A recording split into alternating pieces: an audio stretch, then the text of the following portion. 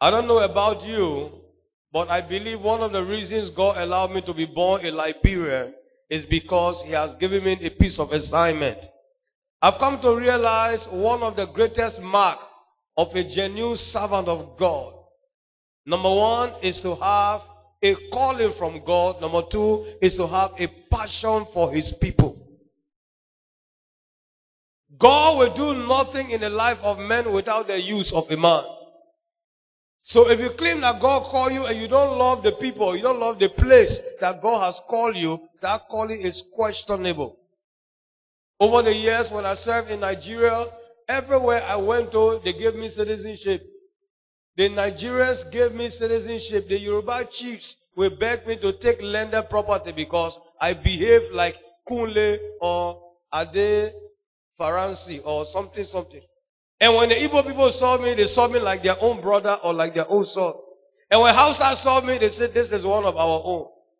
So now that God sent me to Liberia, as you know, I belong to every tribe in this country. True of us. Imoe. Kabwe. So I will identify with every people group. But Christian friends, there is something that troubles me concerning this nation.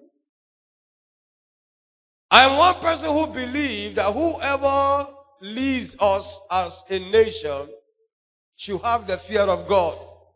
But most of all, those of us who are the followers, even if God sent angels from heaven to come and rule this country and give us cabinet ministers that are all angels, if we don't change our mindset, this country will fail. Why am I saying it? 3 weeks ago, the noise in this town was that we will win. Now we have won. True of us. Some people already vexed. They said they didn't get their job. Some people vexed already. Some people planning trouble now because they didn't get their job. Some people believe that their president or our president-elect has already forgotten them. So they're going to social media and say, hey, you see, don't forget the people that helped you when you were down there. What kind of mindset are we? Or do we have? Overnight, government cannot make anybody rich. Government job will not make anybody rich except you are planning to go steal. We need a change of mindset. You gave this young man chance to sit down for it. Somebody sit down and say, so where I want it, where you promise on? Another 6 years may come and pass. He will not deliver it. Because it cannot happen overnight.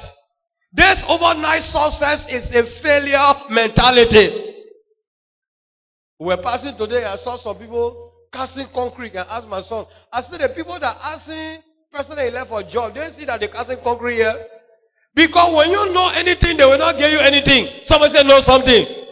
You're looking for a job, don't shout behind the politician. Go look for a job. They're where they get who want work. Go find work to do. Create job. Government will never create job for everybody. Forget it. Even you get 12 or 24 years, it's not possible. So let us be patient-minded. Let us have the mind to work. Somebody say the mind to work. Nehemiah chapter 4 and verse number 6. He says, so build we the walls. Nehemiah was a builder, a rebuilder of the nation. He said because the people had a mind to work. Because if Nehemiah had a vision to transform the nation, and the people he carried do not have the vision to follow the transformation, nothing will happen. My Bible says, be not conformed to this world, but be ye transformed by the renewing of your mind. The renewing of government will not bring change. It's the renewing of our mind that will bring change. Because 90% of the people who are looking for public office, they are going to steal their own. Someone say steal their own. That want time to hustle. That want time, no, we've been hustling enough. That want time to get it. That want time to take it. It is a bad mentality. How can people be taking government card now if you're hiding it behind the house and remove the engine, remove the tire? After what, the matter? I'm coming to lose job now, so I'm going to collect the car. So at the end of the day, we're going to sign up here, or we're going to sign up for market, or we're going to Riverside, we're going to Polo for our market. So let's keep their Jeep, their Land Cruiser Jeep. They gave me to do Ministry of Health work. I will keep it. When they take their job, I take my car. That is a buckle ball mentality. Somebody say buckle ball. See, up till now, we don't have electricity. You know that no Ivorian king yet to call electric pole down. We the same one to AK-47. We bust the transformer. Later on, we cut the tree down. We do fire coal. Later on, the iron pole that were landed from Freeport or from Free Zoo all the way to the hard road. We cut it all one by one. We sell it to scrap people. Now to get all light again, Bogobo mentality have come. When they give it to all, we will spoil it. When they all get it, we will spoil it. Bogobo mindset. Right here, Africa, go to the place called Plateau. Abidjan Plateau, Yapa Sunday. All the world, the people fought, they didn't burn their story building now. But our own, we burn all. We put fire in all. We get something before, but we get mentality to spoil it. We quit to spoil something. So, stand to your feet tonight and say, oh, Heavenly Father, as we are waiting on you concerning Liberia, we say a new mindset before the new government. It's not new government before new mind. It's new mind before new government. Because if you have this satanic and buck-up mentality, you will climb up there now, they will give you job. The first thing you look for, the heart to steal. All your girlfriend that you'll be promising, they are the one that will get job first. The nepotism you are accusing Manjua, that the same nepotism you will do. And that's why we are here, to tell you the truth. When you're messing it, you fall in a hole, we tell you to get out. You there already, the only wheelbarrow you know how to ride. The next thing you see somebody passing the air-conditioned car, you say, yeah, you'll be driving it. We're coming to take the car from your journey. What kind of wicked mentality is that?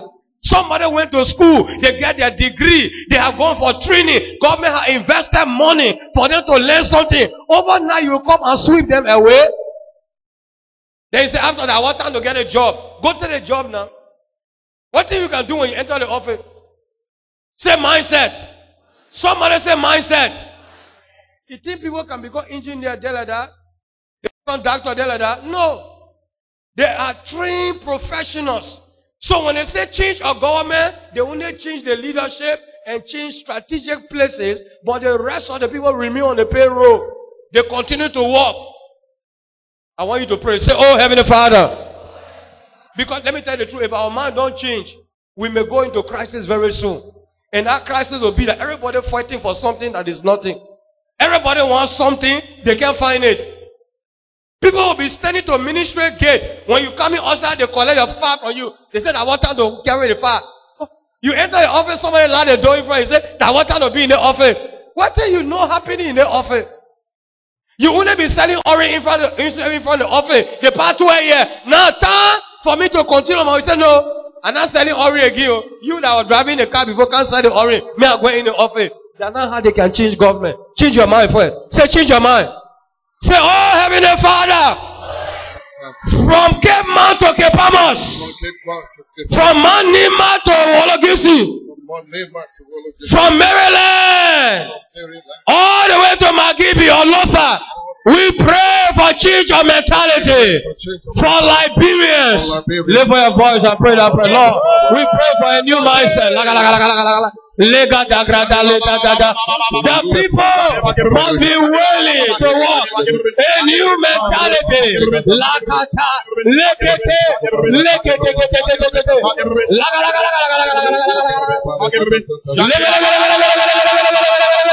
That our nation will go forward.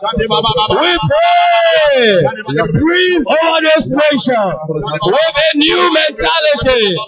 Bring over this nation. Oh Lord, we pray with a new mentality. Renew our mind. Renew our mind. Renew our mind. Renew our mind.